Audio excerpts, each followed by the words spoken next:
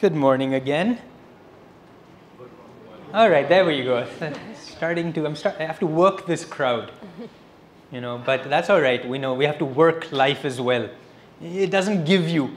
You come to life and you say, good morning, life, and life's like, oh, good morning, just barely matching the energy we want it to give us. And of course, then we realize, like I'm realizing, I have to give you guys more energy before you are willing to give me some. I started a club some time back. It's a very exclusive club. It's on invitation only, just nobody can easily get into this club. And this club is called I Have No Challenges in Life. We're currently at 0 membership. Even I can't get into this club. It's that exclusive, but I feel very good about the fact. Today I feel maybe we'll get somebody from here. I have no challenges in life. Every one of us in some fashion or the other is going to, even the very beginning of our coming into this incarnation is a challenge for our mother. She has to go through so much pain, so much suffering just to begin this journey. And from that very moment, it's one thing or the other, no matter what. Last night, Narayani and I were in a beautiful place. Our hosts here, they thought, let them come a day early, let them aaram se aayenge, because we live in Mud Island. That's where our ashram is. Let them come a day early. There's a beautiful place here. I don't know if you've heard of it, Golden Swan. It's just beautiful green. It's a golf course. A lovely little quiet place. So we really appreciated it. Wow, yeah, let's take a little break. Narayani and I'll be quiet. We'll be able to really tune into what tomorrow's talk is going to be about. But then we had these 4 college students as our neighbors who decided that they want to stay up all night listening to music and shouting and laughing. And they were up till 7:15 till today morning. So we've not really had even a single moment's sleep. So challenges will follow us no matter where we go. You can find the prettiest place in this whole area. You can say, oh, wahan dalenge inko. Golf course mein baithayenge inko. But then who's going to be your neighbor? I don't know. What are they going to decide? I don't know. There's no control over those realities, is there? But what we're going to talk about today isn't just challenges, because I think we've had enough of that. What we're going to try to talk about today is, where does Kriya Yoga fit into this? How many of you have heard of Kriya Yoga before? New people, those, all right, not a very many. Okay, so we'll have to really establish a little bit of that. And where have you heard about it? Have you read the book Autobiography of a Yogi? Anybody here who's read that book? 1, 2, 3, only 3 people in the entire room. Wonderful. Okay, so I guess I'll just be speaking to you. We've got these challenges and we're talking about overcoming them. We're not talking about avoiding them. I know if I had said avoiding challenges, we'd have a lot more people. Oh yeah, let's avoid these challenges. But we're talking about overcoming them, which is going to require something from us. And then we're specifically talking about how to overcome them through Kriya Yoga. What is this particular way? Because we've all overcome challenges. Last night we had to overcome the challenge of these noisy neighbors. We've all done it. Patience, perseverance, a little bit of complaining. It gets us through sooner or later. But what does Kriya Yoga have that will help me greatly? That's the question. Have you ever heard of, tropical storms, cyclones? They have ratings. Have you ever heard of these ratings? There's a category 1 storm, category 2 storm, category 3 storm, up to category 5. And what these ratings suggest are the strength of the storm. What is the wind speed? A category 1 is 100 kilometers an hour pe winds chal rahe hain. So then it says what all can be destroyed by this much. Okay, this can be destroyed, trees can be uprooted, signposts, but the house is okay, you don't need to evacuate. Category 5 storms are 200 kilometers and above. And that they say you have to get out of there immediately. So you've got these storms, and all storms have ratings. And I find it helpful sometimes to rate my challenges. Oh, this is just a category 1 challenge. No need to evacuate. I can stay around, say, and we'll see that it'll pass through. Oh, this is a category 3. That means I need to do something about this. I need to act on this more. It helps me to understand that if a challenge has a certain rating, which means it has a certain strength, power. That's the word I'm really looking for. It has a certain power. What power do challenges have over us? They have the power to influence us entirely, to change how we're reacting, to change how we respond, to change everything about our lives. It has so much power that while we were going, normally through life, suddenly it's derailing it. It has power over our lives to destroy, just like those storms, power of destruction. Now, so the question is, can we match that power? Because that's what a challenge, that's what's needed. ऐसा नहीं है कि कब खत्म होएगा चलो देखेंगे. Can we match that power or not? Any science students here? All right, same people. All right, lovely. You have a formula for power. Yes. Potential difference into current. Okay, that's really high even for me. Simply put, power equals energy over time. Power equals energy over time. What does that mean? Power means the amount of energy we can channel at any given moment. How much energy can you bring to bear in this given moment? That's the question. That tells how much power you have. Not the power of going to the gym and building the muscles, because they don't particularly help when you have noisy neighbors. Except maybe they can help if you want to go over there. But how much energy can I bring to bear in this present moment? That becomes really the question when we're working with challenges. Our teacher, Swami Kriya, there's a fun story about him. Back, I don't know when, sometime perhaps in the 1970s and 80s in America. He was American. He established his first ashram there in California. He and a group of 3, 4, 5 people were going in a car, and they were driving up to a skiing resort. They were going skiing. So I know we're not very familiar with snow here in India, but when it starts to snow, they ask you to put chains on your tires so that the tires don't skid. So they're going up to the mountain to ski, and it starts to snow. Swamiji is driving, and it starts to snow suddenly. So he realizes, I need to stop now and put chains on my tires. But as he begins to kind of slow the car down, press the brakes, because the road's really slippery, suddenly his car kind of goes out of control, and it starts to go what's called a tailspin. It starts to kind of flip around. And so there's one person in the back, and this is the fun part. This lady in the back goes, Swami! Jab pura time chal raha hai aise, and she's just shouting, Swami! And eventually, after going that way, the car goes and bangs into a bus that was standing nearby, and the car is completely destroyed. Suddenly, the car stops, and Swamiji turns around and says, yes. Just completely said to this lady, and Swami's like, Hanji, bataiye. So anyway, the car is completely destroyed, and they get out of the car and they realize there's nothing to do about it. But then Swami looks at the bus and he says, oh, this bus is going exactly where we're going, up to the ski resort. And he says, let's take all our stuff, let's get on this bus. So they get on the bus, and everybody in the bus is really like a little amused by this. And one man finally says, your car's completely destroyed and your whole vacation's destroyed. But you guys seem so happy, and you're just coming out of the bus, you're just leaving this behind. And Swami says something very interesting. He says, in a week's time, I would be okay about this. So why waste a week? So what did Swamiji do in that moment? He was able to take what in a week, the amount of energy, little bits of energy he would put out throughout a week, to eventually match the energy of the challenge that he experienced and channel it in that single moment to say, "Bhai, main week kyun apna kharab karu?" Now, our problem isn't just a week. I mean, Swami could say, I would be over it in a week. Most of us wouldn't be over it in months. We'd still be traumatized by it. We'd still be saying, "Meri gaadi jo thi na yaar."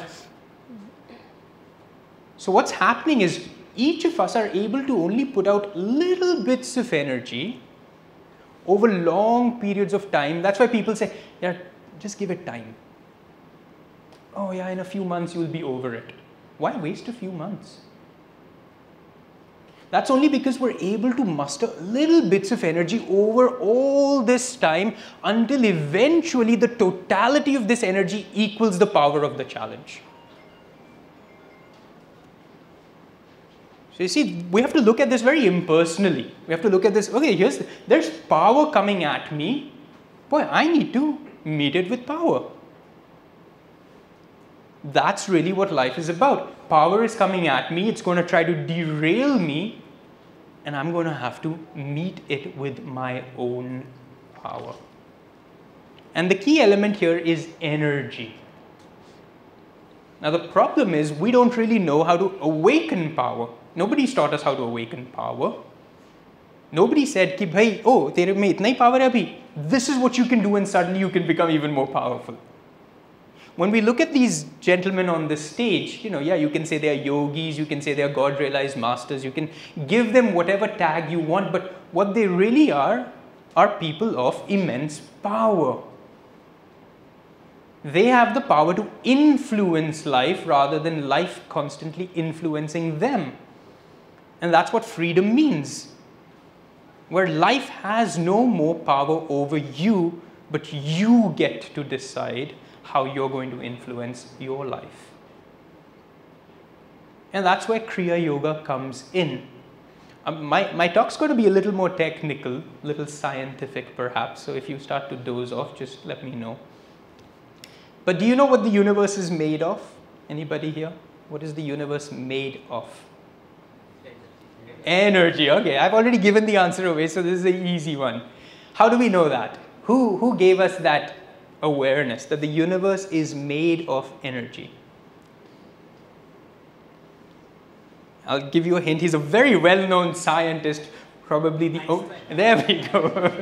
All right, we're getting somewhere. Einstein gave us the awareness that the universe is made up of energy, not of matter. And what was his famous equation? E equals mc squared. Chalo, we're getting it. I know we have to rack our brains a little. Kafi der pehle padha tha ye sab. But it's like, oh wow, I read something and now it actually means something to me. It means that the entire universe is just pure energy. In our, you can say, scriptural terms, what would we call that? We'd call that prana. The energy of the universe is prana, life force. It's made up of energy. That means nothing that we think is solid is actually solid, but it is pure energy. Now that also means that you and I are pure energy. We don't feel that way. Subah uthte is like, oh God, another day. But we don't feel like we're pure energy. That's because we don't know how to access our energy. We don't know how to awaken our energy. And what does challenges come to do? They come to awaken our energy. Otherwise, hum kuch nahi karenge. If I gave you no challenge at all in life, believe me, you would do nothing. You would be the equivalent of a slug. So here come these challenges to awaken in you energy, but they're forcing that out of you. Maar ke. If we can figure out how can I just awaken my own energy, then I don't need life to be challenging me all the time. I don't need those blows. So again, let's come back to E equals mc squared. What does that mean? I mean, I know we can all rat ke hum bata sakte, but what does that mean? That in, what is m? Mass. What is c? Speed of light. Energy equals mass times the speed of light squared. Is speed of light a small number? It's a huge number. It's a number none of us can even actually recite. Squared matlab? Double se bhi zyada. Not 2 times. That times that. It's a whole other reality. Squared. That means itne mass mein, 1 gram may be, there is enough energy to have the squared power of the speed of light. What does that mean? That means there is an intense amount of energy available to us. How much do we weigh? How much is an average human weight? 70 kilos, 80 kilos, whatever, 60 kilos, I don't even know how much I weigh. But whatever it is, imagine that much energy exists inside you.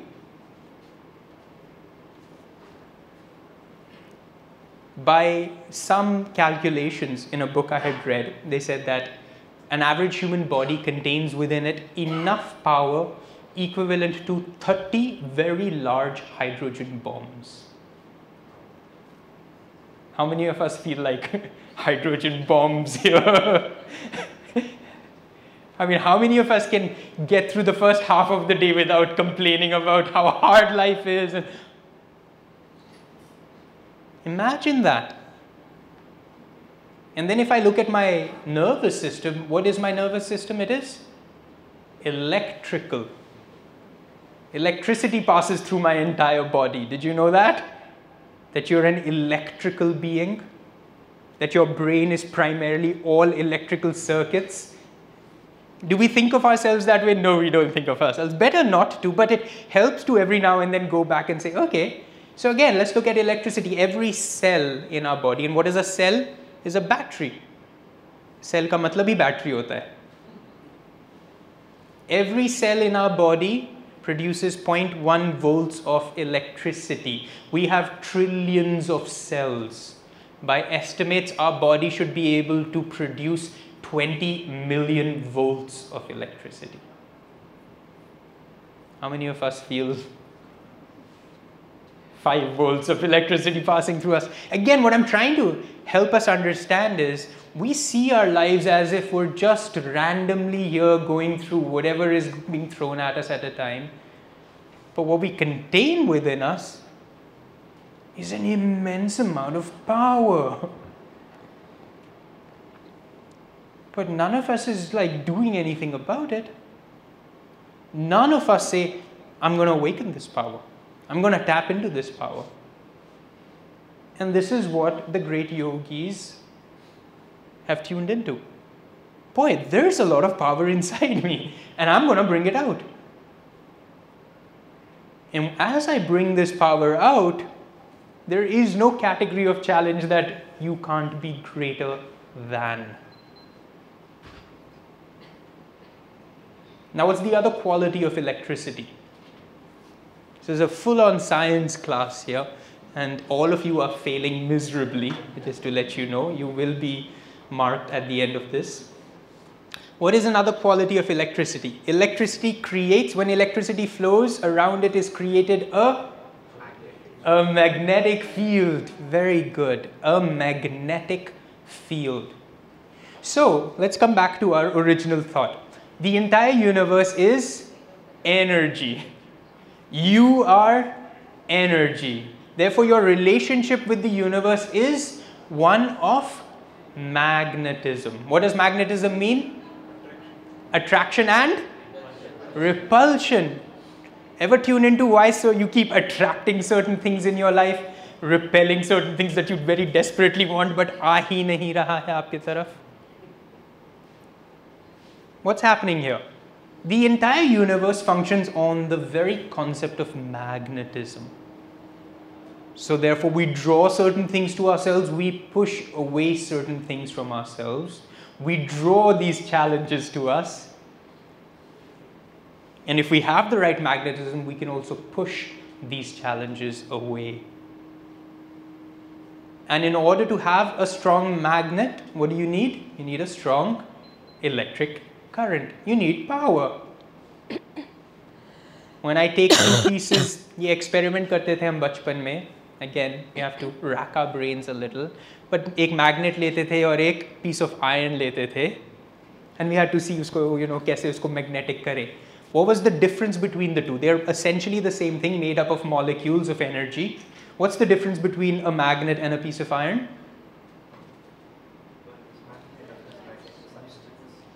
Okay, so inside we've got molecules Every molecule has a polarity, positive and a negative pole. In a magnet, all those molecules are aligned, north-south direction में. So when they're aligned, क्या होता है? Electricity energy flows through them. In an iron, those very same molecules, not different, exactly the same, are all in different directions. So what do? They cancel out the inherent magnetism. So when I bring a magnet close to the iron, temporarily, all the molecules again become aligned. And then suddenly this becomes magnetic as well. I take the magnet away, it goes back. What Kriya Yoga does and what meditation in general does, but Kriya takes it to the next stage, is it begins to magnetize our spine by introducing a current up through the spine. Thereby taking all your molecules. What are our molecules? Our thoughts, our desires, our fears, our weaknesses, our likes, our dislikes, which are all over the place. ये भी चाहिए, वो भी करना है, ये भी करना है. पैसे भी बनाने हैं, but काम नहीं करेंगे. So एक एनर्जी यहाँ जा रहा है पैसे बनाने के लिए, एक एनर्जी बोल रहा है, but ज़्यादा काम मत देना. Cancel. No magnetism in that initial energy.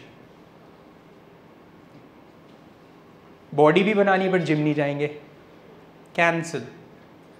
You see how we function is we're flows of energy into the world that are constantly cancelling each other out. So there is no clear magnetism to us. So the world seems random. Because we're drawing all these random things, we're pushing away all these random things. सोच रहे कि हमको ये चाहिए, but जितना हम उसके पास जा रहे हैं उतना वो हमसे दूर जा रहा है. Because we're repelling it. And thus it is with challenges. So when you begin to start working on tinkering in your own magnetism, in your own energy, you begin to realize there's a lot of power inside you. Power to influence the world in the way that you would like it to. Power to draw to yourself exactly what it is that the energy you want to send out into the world. Power to push away anything that you feel is not growth producing or happiness producing in your life. Otherwise, we're always complaining, ये बंदा है मेरी ज़िंदगी में, oh yeah, he's so negative all the time, oh and my mother-in-law, oh and this person. And we just think it's all random. And we keep wondering, why do they have more power over me? Why are they influencing me? Why in their presence am I going fuss? And that becomes the real question for the yogi. And that's what we'd invite you, if you are going to be staying on for the meditation class to start the path of Kriya Yoga, is to begin to explore this idea. How can I awaken this power? How do I redirect it upward? How do I increase the flow of this electric, magnetic reality inside me? And then how do I begin to see challenges or any aspects of my life suddenly begin to shift? Thank you very much. I'd like to have Narayani come and add to that. Thank you. Thank you.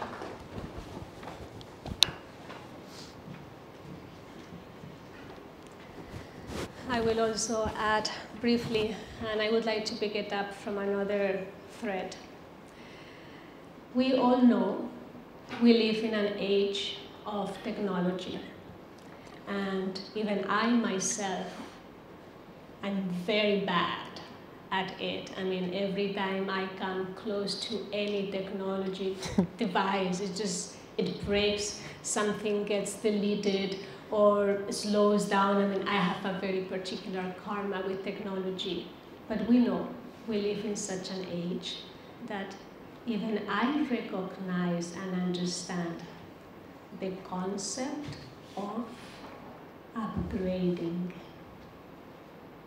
We are constantly upgrading our phones, our computers, our cars, our watches. There is a need to have a better version of it, faster, quicker, more efficiently. We all want that, isn't it? We always like the latest version of it because we know that if we have the latest version, it won't face the challenges that our present device is facing, isn't it? And we get so obsessed upgrading those devices that in the process we forget about upgrading ourselves. And we just continue running our lives with the same software, with the same old model of thought and understanding in life, and we just stay there. And many of us want to be upgraded, but we don't know how. Kriya Yoga helps to upgrade ourselves from within.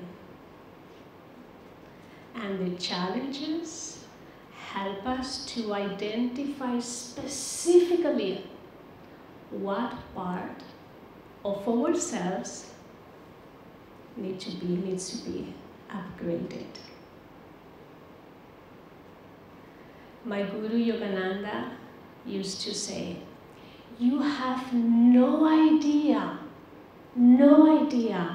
how much hidden strength there is within you to overcome all obstacles and temptations. Bring that power and strength and energy forth. And this is what Kriya Yoga does. Its practice, which is an inner practice, cooperates with an intelligent energy that is constantly flowing through our body. So what Kriya does, it goes exactly to that particular quality, that particular positive tendency within you that needs to be developed and cultivated, so by the time the challenge comes, you know how to face it. And this is something that we don't know how to do it consciously, but the practice of Kriya Yoga does it for you intuitively. Kriya Yoga targets within you those spiritual qualities. My guru used to challenge anyone, and he would say, give me the most restless people you can find there, the most reckless, and let me teach them Kriya Yoga. And if they practice Kriya Yoga for 2 years, in the way I'm teaching them, I will teach them. In 2 years, they will become saints in this incarnation. Meaning that all our evil tendencies, all our weaknesses will be transformed into divines. And this is what many of us are trying to do. I was one of those restless and reckless youths. And when I see my life, the progression that has had over the years, I'm amazed to see how different I am today than I was 50 years ago. There are many things that Kriya Yoga has brought into my life. But one of the things I find fascinating is that Kriya Yoga has made me resourceful. I find so many ways, so many unique, different ways every time that I face a challenge. I'm resourceful, but not only that, I feel empowered because every test that has come into my life, and believe me, I had a few of them, some of them quite serious, I have never, even for a moment, felt lost or with a lack of direction, or I didn't know the purpose. Never I even felt a victim or punished by that challenge. And for me, that's self-mastery. When you start seeing your challenges as an opportunity to become resourceful in life. How can I overcome this? How can I upgrade myself right now through this challenge? I remember when Swami Kriyananda invited me to come to India in 2005. Believe me, I was pretty sad in Spain. My family is there, my friends were there, I had a fantastic job, good salary, independent, my own home. Believe me, I had everything. And when he invited me to India, in a country that I have never been before, I didn't know the language. I didn't even know how to speak English. I have learned English by listening to you all. India in itself has so many daily challenges. So of course, it was a big stretch for me, but I saw an opportunity to upgrade myself, because I knew there were aspects of my being that needed to be transformed, that I needed to understand life differently, that I needed to expand my consciousness. And it was very important for me to say yes. So what I would like for you is, in fact, I would like to ask you this question. Do you think you want to become a better version of yourself? Do you feel there are areas in your life, in your being, that need to be updated, that need to be reset? Is there any aspect of your life that needs that? If so, then Kriya Yoga is for you. And this is what Kriya Yoga is going to bring, not just into your life, but into your being. Are you ready to be upgraded, updated? And so, I invite you to this journey of self-transformation. And I would like for each one of you, when you hear these talks, don't just believe what we are sharing with you. You have to give it a try. I would say follow that advice of Yogananda. Give yourself 2 years. 2 years is not that much. 2 years in a span of 80 years of an incarnation is nothing. Challenge yourself to become a better version of who you are. And try to discover your own potential. There is so much within us that we don't even know. And we need to discover that. So the path of Kriya Yoga is the path of self-discovery.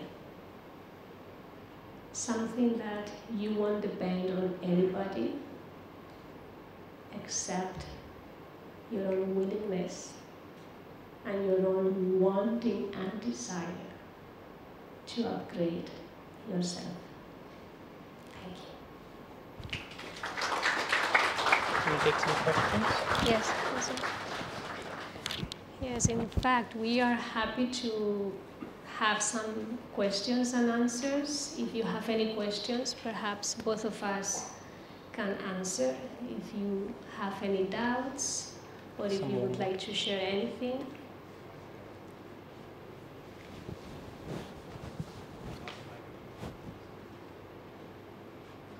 ¿Quieres tú? Nobody has any questions. We've been so crystal clear. Just like, how can all doubts have fled? Yes, that gentleman there.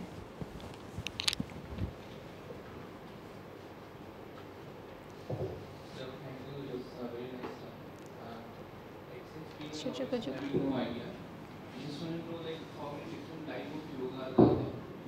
How many different types of yogas? Okay. So what does Kriya Yoga mean? What does Kriya mean? Kriya comes from the root Kri, which is the same root of karma, which means essentially action. Now, karma is action that binds. Matlab, if you do an action, which doesn't mean just outward, thought, intention, feeling, any little flow of energy inside you, because this universe is made of energy, and energy can neither be created nor destroyed, it becomes a kind of, you can say, a remnant in the energy field, and then needs to find fulfillment, needs to find resolution. And that's what karma is. Karma is also magnetic. The quality of energy that we've put out is the quality of energy we're going to have to receive back in order to find resolution.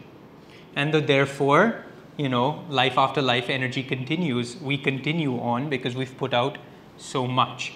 Kriya is the same root of action, but it is that action which frees, which purifies. And so Kriya is, you can say, a very generic term from that perspective. If you've ever heard of Sadhguru or Isha Yoga, they have a version of their own Kriya, so they will call it something Kriya, Sudarshan Kriya maybe? No, that's art of living. So Kriya is just a generic root. The Kriya that we're following is of Mahavatar Babaji Lahiri Mahashaya. I don't know if you've read the autobiography of a yogi or not. Then, of course, there are many other forms of yoga. There's Hatha Yoga, which is the physical form of yoga. There's Karma Yoga, Bhakti Yoga, Jnana Yoga, which is whether an intellectual path or a devotional path or an active path. But Kriya is an internal process. So the idea behind Kriya Yoga is this. Any energy that we've put out, it remains in our energy body, in what is called the astral body, within our deep spine. And so when we practice a technique like Kriya, there could be others similar to it, that very current that I was talking about, that current goes and begins to change the energy from within, so you do not have to therefore live that karma out externally. So if I can move the energy and change and shift the magnetism from inside, I am not obligated anymore for the energy that I have put out to play itself out externally. And so like that, many meditation techniques work on a similar principle. However, Kriya Yoga is a pranayama technique. And first you will receive a few techniques before that will make you ready to digest the amount of energy that particular pranayama will bring into your body. So we are not going to give you the Kriya Yoga today itself, because your nervous system needs to be ready to receive such a high voltage of energy.